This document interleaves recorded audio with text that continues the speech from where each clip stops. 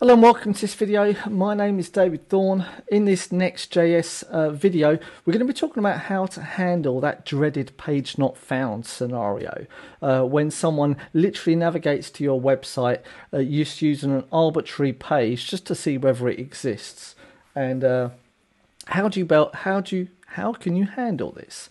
Well, just to show you a quick example of this, you see that if we create a page of page not found, so /404, it comes up here saying this page could not be found. Now, in all fairness, this is quite a nice error message, or at least a page to show. But what if you want to be able to customize this? And where on the Next.js website does it talk about how to change this?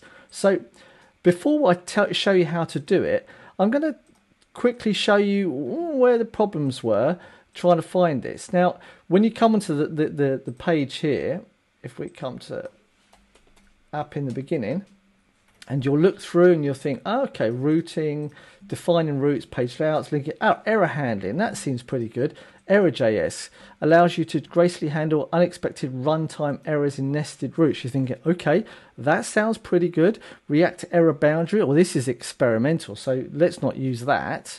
And then you can think, oh, okay, create an error.js. Well, this is actually only for errors, okay? And a 404 is a file not found, all right? So it's not technically an error.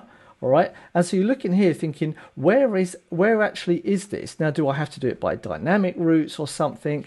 Well, so after actually searching here for 404, you find the not found JS here, and it's actually inside of this file conventions page. So if we come to this, and you'll see all the different files, like the layouts, and then the page, and then the route, and so on.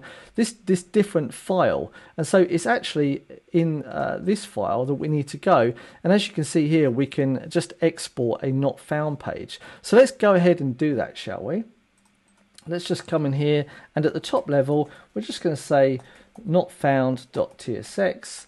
And we'll just say export default function, and we're just going to say page, because it is a page.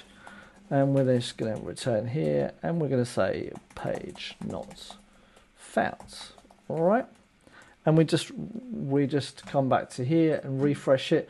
And now you can see we've got our page not found. So we don't have to worry about whether or not something happens like this. And yeah, if someone decides to come to your website and put any rubbish in it, it's going to gracefully fail on this.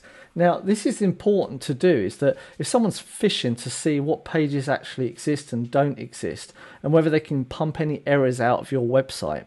And it's always important to try and handle 1, errors, and 2, page not founds, by showing the exact information that you decide to show. Yeah, because that's what should happen.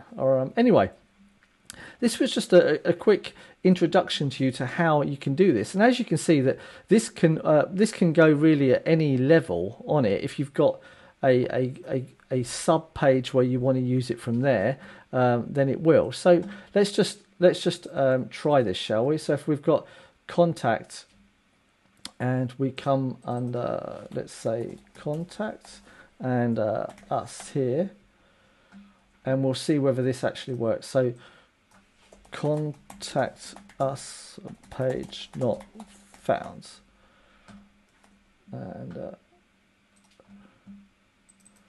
okay, maybe that's all right. So it seems that it's only at the top level that it should be working. Choose to render with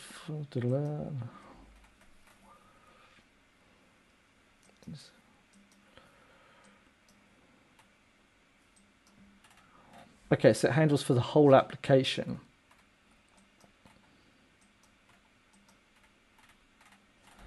Yeah. All right, so the file not found is for the whole application, so you don't have to do it like that. Anyway, with that said, this is just a brief introduction to show you how to handle 404s gracefully inside of your Next.js app. Thank you very much for watching, and I'll see you in the next video. Ciao, ciao. Goodbye.